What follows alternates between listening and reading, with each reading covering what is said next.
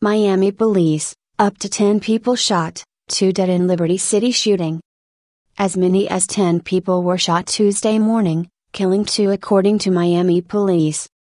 Several people were taken to the hospital and 2 people died in the shooting outside an apartment building, Miami police spokeswoman Frederica Burden said.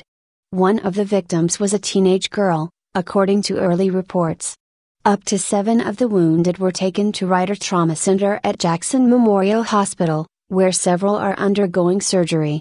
The shooting happened around 2 a.m. at Northwest 12th Avenue and 65th Street in Liberty City.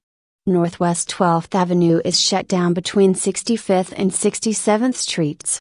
Dozens of markers indicate bullet casings along the ground and on the walls of the apartment building.